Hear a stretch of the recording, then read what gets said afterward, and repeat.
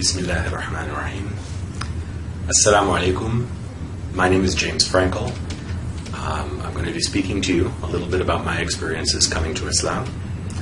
I'm speaking to you now from Honolulu, Hawaii, and it is September 2011. I'm sorry, 2010. Getting ahead of us.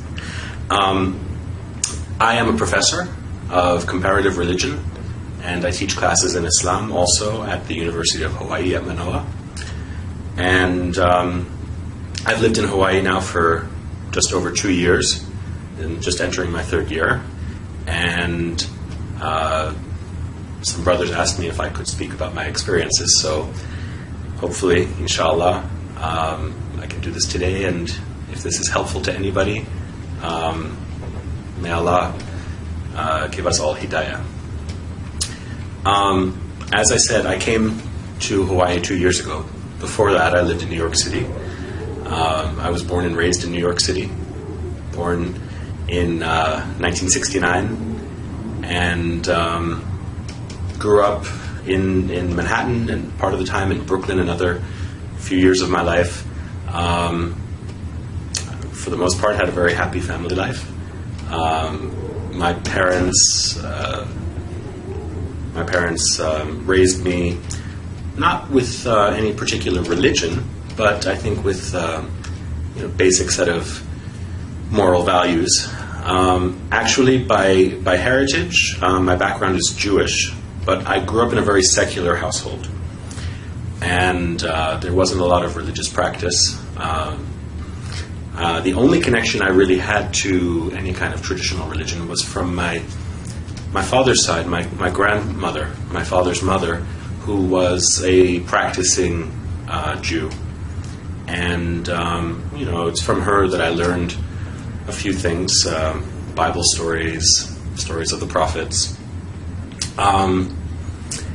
And for a brief period, my parents actually attempted to send me to a Hebrew school to learn more, but I was not very comfortable there, and actually got kicked out for asking too many questions. So this is probably my character, and it has brought me, I should say, to where I am today. As a professor and as a Muslim, I continue to ask a lot of questions. So I grew up in this way, without any real religious foundation, and this continued through my life into my late teens, and I was actually at the age of 13. I had two experiences that are worth mentioning. One, I read the Communist Manifesto of Karl Marx and decided that I was a communist at age 13. I thought the values were sound, and I thought the philosophy was potentially beneficial to people. Also, at that time, I suppose this might be one of the earliest exposures to Islam that I can remember. My best friend at that time was from Pakistan. I went to an international school, so I had friends from all over the world. I had a Pakistani friend who gave me a copy of the Quran and thought that it would be, he wanted me to read it. He said, "I don't want you to go to hell." And of course, at that time in my life, thoughts of hell or heaven were not really in my consciousness. And I think I took the book and put it on my shelf, and there it stayed for many years without being opened. A couple of years later, I think I became quite disillusioned as I learned more about the way that communism was actually practiced in many countries in the world. And so I gave up that philosophy as well. And it really wasn't until I entered university that I began to ask the questions that would lead me directly onto this path. I think as a child I was always thoughtful and always wondered about the meaning of life, and those basic questions of why we're here and where we're going, why we suffer. All of those things were always present in my mind, even as a child. But as I got older, and when I went to university, I focused a lot more on my studies until I had a particular experience. You remember the grandmother that I mentioned before? When I was in university, I was living in Washington, D.C., and I got a phone call from my cousin who was going to school in Maryland. And it was a surprise visit from my grandparents and my aunt and another cousin, and they took me out for dinner. And I spent the evening basically just talking to my grandmother. I told her about my plans to start studying Chinese, which I was doing at the time. I told her about my plans to move back to New York, to transfer to Columbia University. And it was almost as if I saw her and she was giving me her blessing on all of these various decisions that I was making in my life as a young adult. At the end of the evening, I was walking her to her car, and in the parking lot of this restaurant, she turned her ankle and she tripped. And I asked her, "Grandma, are you okay?" And she said, "Don't worry about me. Just worry about yourself." Okay, I thought. And then I continued to walk with her to the car. I opened the door. She got in. I kissed her goodnight. And I said, "Well, I guess the next time I'll see you will be for Thanksgiving when I come back to New York." And she said to me, "God willing." And, okay, I didn't think much of it at the time. I closed the door and off they drove. My cousin took me back to my dormitory, and I went to bed. And early the next morning, I got a phone call, and it was my cousin. And I asked him why he was calling so early. And he said, there was no other way to say it. He said, "Grandma died." I said, "Really?" I thought he was joking, maybe. I said, "What are you talking about?" And he explained that she had a heart attack in her sleep. And of course, her final words to me, were echoing in my ears. I said, "I'll see you soon." And she said, "God willing." And I said, "Are you okay?" And she said, "Take care of yourself."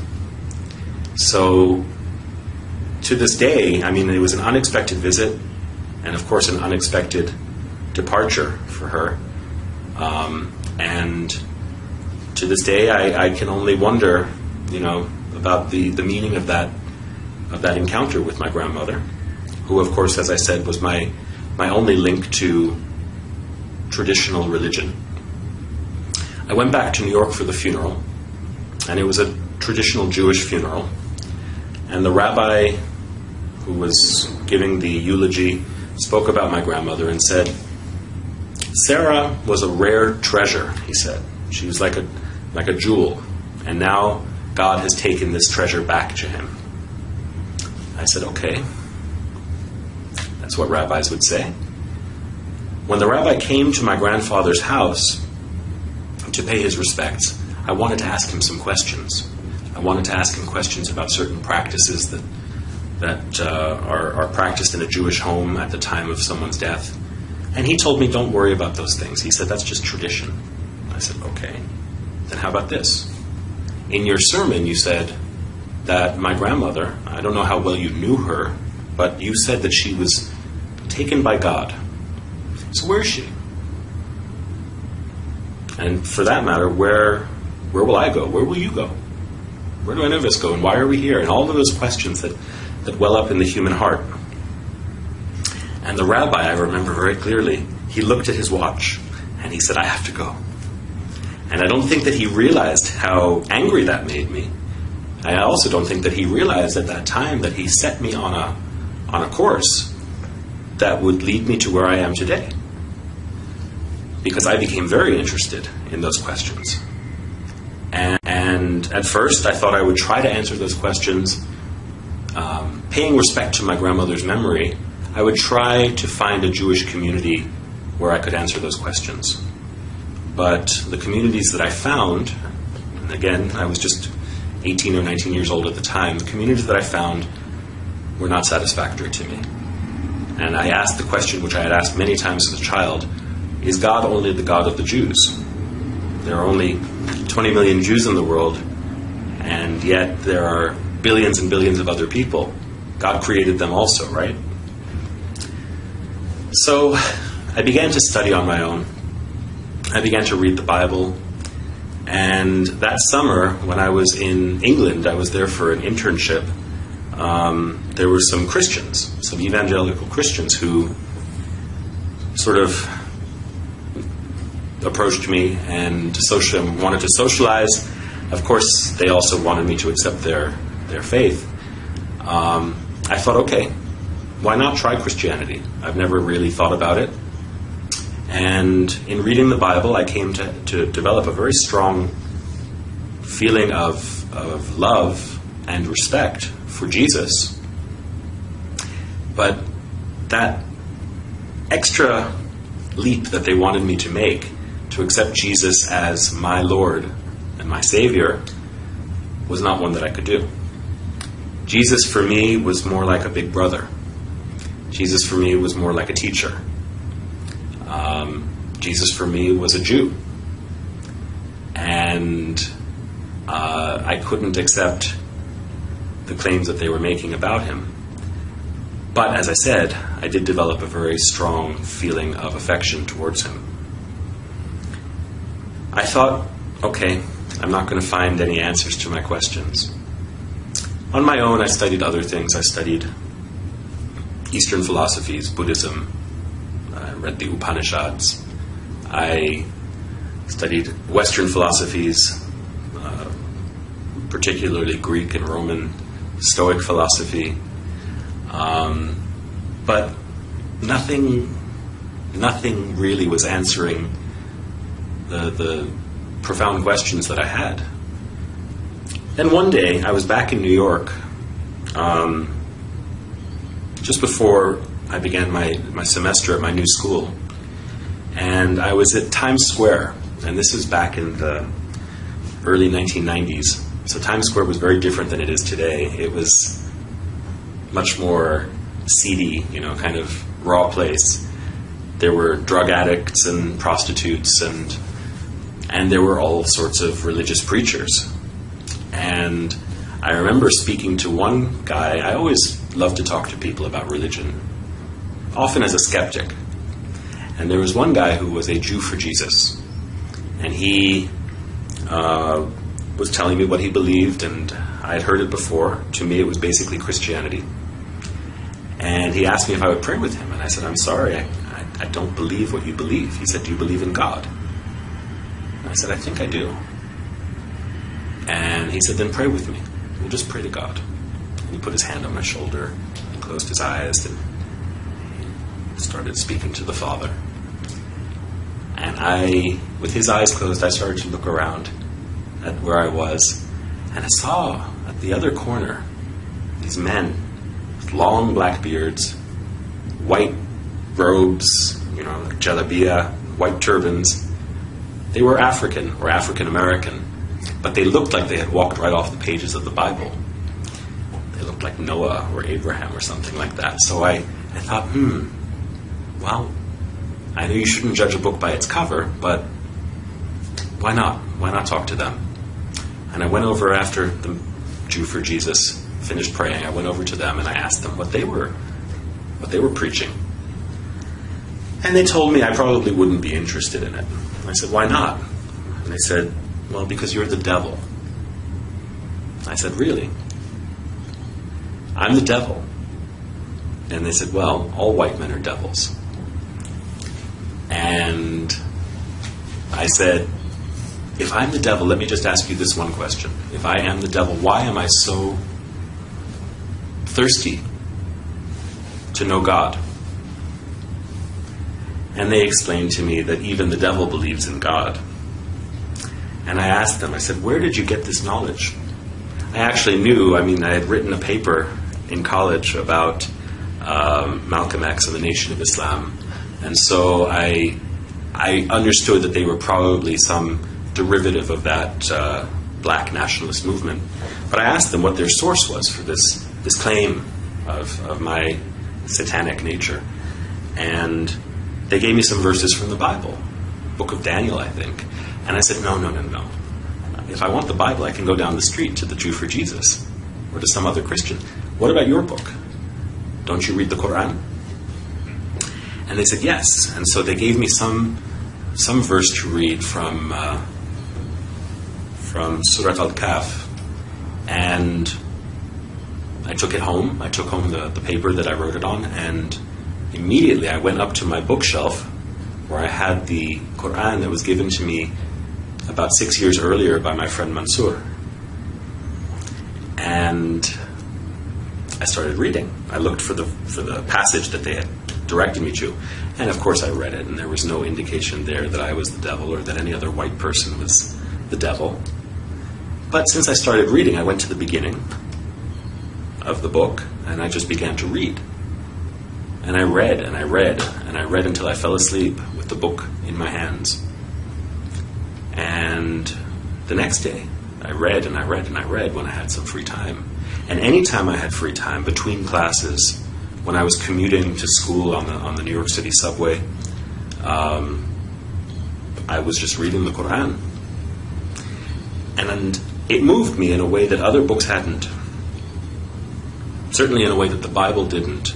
The Quran's directness and the fact that the Lord of the worlds, right, the Creator, as the book describes the author, is speaking directly to you at times, very direct way, very intimately.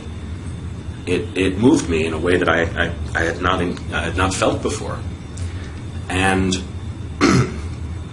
I can't tell you where or when exactly. I know that there were times that I would read it, and sometimes I could feel tears in my eyes and running down my face. Sometimes I would read it, and the hair on my arm would stand up, or on the back of my neck. And I can't pinpoint precisely the time or the place, but at some point I think that I had realized that I was reading the words of God. Well, around New Year's of that year, this is, I guess, about 1990, January of 1990, I was out with some friends from high school. We were having coffee, and we were just talking about what was going on in our lives. They asked me, what do you believe these days? Because they knew me when I was a communist, and they knew me when I went through many different phases as a young person. And they knew me as someone who didn't really believe in anything. So they asked me, and I said, well, I believe in God. And they said, really? What God? I said, there's only one God. And they said, where did you get this from? And I said, well, for me, it was from reading the Quran. And they said, so you've been reading the Quran, so you must believe that this is the message of God and Muhammad is the messenger of God. And I said, yeah, I guess so. So they said, okay, let me get this right. You believe that there's only one God and that Muhammad is his messenger. I said, yeah, when you put it that way, I do. And they said, you're a Muslim. And I laughed. I said, I'm a Muslim? You're a Muslim. You're from Pakistan. I'm just a guy who believes in God. They said, no, you're a Muslim. If you believe that there is no God but the one God and that Muhammad is his messenger, you are a Muslim. And I was in shock. For the next few days, had to think about what that meant. And I contacted my friend Mansour, the one who had given me the Quran when I was 13 years old. He was at University of Pennsylvania, and he was working in the Muslim Students Association there, I think. I thought I'd heard that. And so I asked him if he could send me some literature that might, give an introduction to Islam, and also, the life and the requirements, I guess, of a Muslim. And he sent me a book or two, and one book in particular, Islam in Focus. I can't remember the author's name right now, but this book provided a very good introduction, not only to basic beliefs, but also to the 5 pillars of Islam. And I learned how to make salat. I learned how to pronounce the shahada. I learned how to make my wudu. All of these things from that book. And I started praying.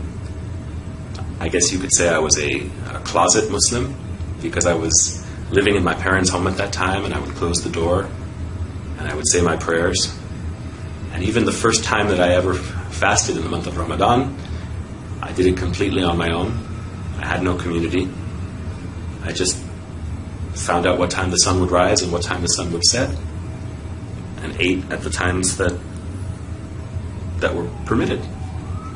And so for the first 6 or 8 months of my life as a new Muslim, I did this completely alone. And my guide was the Quran and the book of this scholar. And that's the story of how I embraced Islam, actually. At a certain point, I had to tell my family. And so this was sort of coming out of the closet. And one night at dinner, I was sitting with my family, and I told them, I said, I've been reading the Quran. They said, yeah, we know. We've seen you carrying it everywhere. And I said, I really believe it. And I said, what I've learned is that besides believing, there are certain practical implications of that belief, which I have chosen to follow also. So I guess that makes me a Muslim. My mother's reaction was very strong. She cried. And I think she asked herself, and probably looked at my father and thought, where did we go wrong? How did this happen? I think my father's approach was much more relaxed. He probably thought to himself, well, my son was a communist when he was 13. He was, a skinhead when he was 16. He went through so many different phases, maybe this is just another phase. And I suppose both my mother and my father were onto something. I mean, this was a phase, but it wasn't just a passing phase, or so I thought, or hoped. And my mother must have realized that I was serious. But of course her reaction was one of fear and regret, which I suppose are understandable when one is ignorant and only has distorted perceptions based on misinformation or limited information. So there were great challenges in those first years trying to communicate with my parents. I have to say, alhamdulillah, they are very understanding, and they've been very patient, and we've come to a better understanding. At first I think my mother worried that I would turn into some kind of a monster. But I tried to reassure her that, since embracing Islam, I'm a better student. I think I'm a better son, And, it wasn't as though I was a bad person before Islam. Maybe for some people, setting foot on this path is necessary for them to be able to reform themselves. In my case, I thanked my parents, actually, for giving me the values that I was able to recognize when I came to Islam. And as I said, I wasn't a bad person, inshallah. Islam has made me, makes me, and will make me a better person. So, everybody's path is different, how they get there, and even once they embrace Islam, everybody has a different way of understanding this path. For me, it has a lot to do with learning and knowledge. I think that the basic purpose of life, the basic purpose of Islam, is to gain knowledge of ourselves, knowledge of our world, of our universe, and knowledge of our intimate relationship with Allah. So this has propelled me into my career. I don't know that I would be a professor today if I hadn't become a Muslim. I'm not saying that everybody should be a professor, but for me it's been a long journey of learning and now teaching. Along the way, I've gained a great respect and appreciation for other religions also, which I don't think I would have had I not had this grounding in Islam. And I think that that's something that new Muslims should take to heart, is that when one becomes a Muslim, one doesn't become a different person. Rasulullah sallallahu alaihi wasallam said that people bring to Islam what they had before. So even among his companions, there were people who had special talents or challenges, and these are ones that they would have to continue to work with or to work on after entering the path. So similarly, I think I can say that's true for me. There are many challenges, and life continues to have its struggles. It just requires patience. For me, this is almost a 20-year journey, and only Allah knows how and where it will end. So my advice to new Muslims, or even to people who have been Muslim for a long time, is just to bear with patience and see what Allah will surprise you with. Not with fear, but with love and with hope. If there are non-Muslims who are hearing me today, I think you owe it to yourself to know as much as you can about the things in the world around you. Islam is certainly present in the world. It's almost unavoidable in the news and in the world around us. And if you don't know any Muslims, probably will at some point. I think it behooves all of us to know each other. So, if you're curious, there are lots of resources out there. If you're in Hawaii, give me a call. I'm at the University of Hawaii at Manoa in the religion department, so if I can be of any help, let me know. And even to those people who are from Muslim families or who are, we can always increase in knowledge and in compassion and in love for each other. So it's that's my wish for all of you.